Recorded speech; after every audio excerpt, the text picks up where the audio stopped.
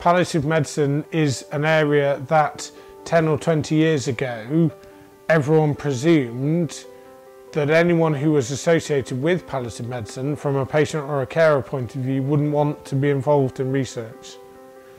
Actually, we've shown that not to be true. There is lots of evidence out there now that says that palliative medicine patients and carers or relatives want to be involved.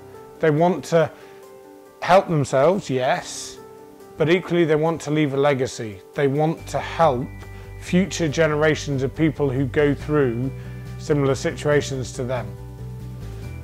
Now, I want, therefore, with the RLP, to begin to become research active. And that means that I have studies to offer my patients. I want to enable patients to have the ability to enrol in research. I want to be alongside the trust in having an opportunity for every patient to be involved in research.